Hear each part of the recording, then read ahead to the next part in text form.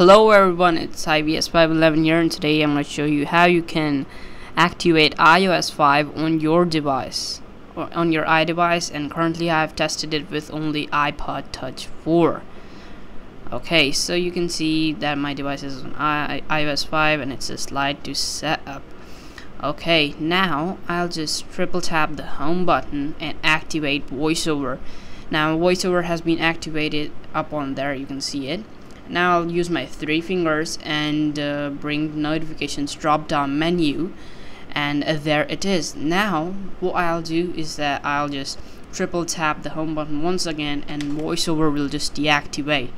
Now I have to just tap on the Yahoo Y and don't allow it, cancel.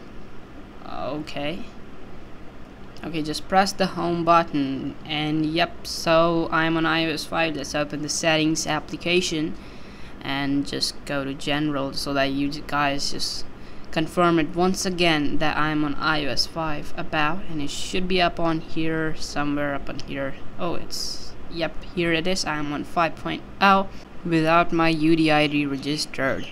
So guys, please give this video a thumbs up, comment down below, and please subscribe. I will look at you guys later. Peace out.